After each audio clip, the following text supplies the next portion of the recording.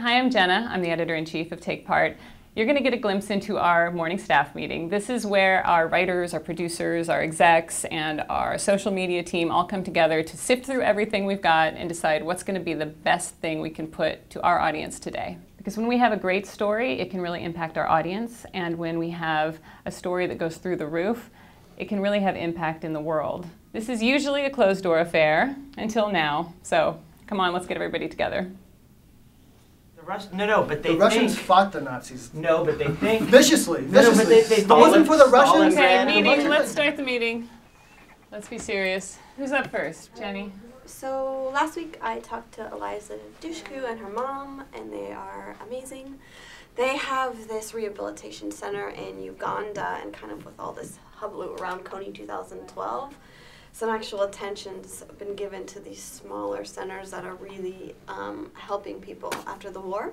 Cool. So yeah, I'm gonna write that today. Sal, what do you got? So today's World Water Day. Oh, right. We can all go to the tap or the spigot or the faucet and turn it on, and we're spoiled. The rest of the world's not like that.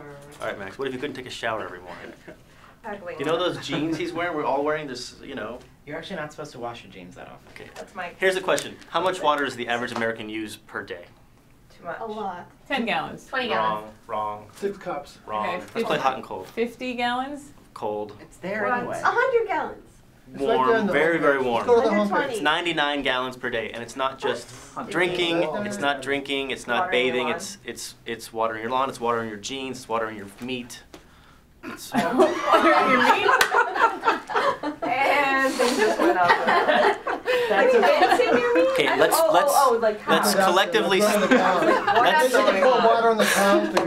Let's collectively step away from 4th grade potty humor. No. Water in your bacon. Water in your bacon. Water in your bacon? Okay.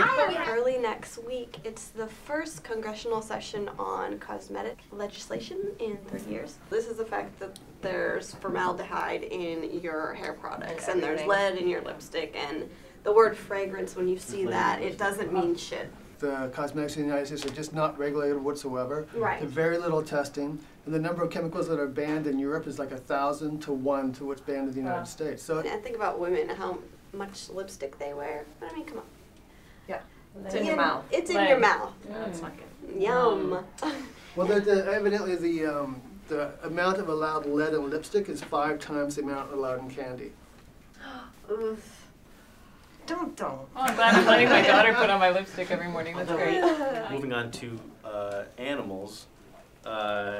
Jocelyn wrote a story today about a pig named Jigsaw who escaped a factory farm in Idaho as a piglet. It slipped out under some kind of wooden panel, was rescued by a car full of people on the side of the road and shipped to a sanctuary in Oregon, and he's now living his days very, very healthy.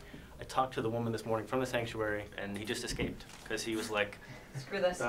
He saw that shit, and he's like, I'm not going down like that. I'm Jigsaw. I got bigger plans. This ain't me. The clip of the day is this soldier who's coming home. His kid loves Captain America, and his kid goes around in a Captain America outfit all day.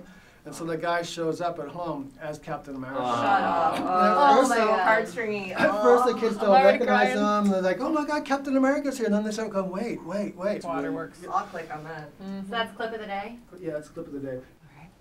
Cool. That's a wrap, guys.